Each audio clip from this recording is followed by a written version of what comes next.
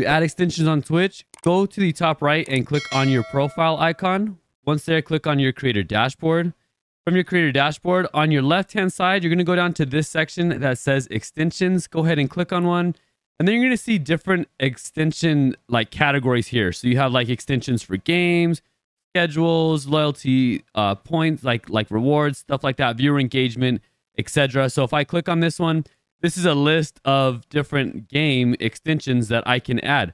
So I can also look at my extensions here. If I don't like these, I'm going to go ahead and just click on extensions again, go back to the home page, and you can just scroll through here, and these are new and noteworthy. But this is where you would find the extensions. If you're looking for a specific one, you can search for it up here in the bar. And then when you're ready to add, you just go ahead and click the add button, and it'll take you through adding a extension. If you already have one added, it'll say added, like I have that one right there. If this is helpful, like the video and subscribe for more tips.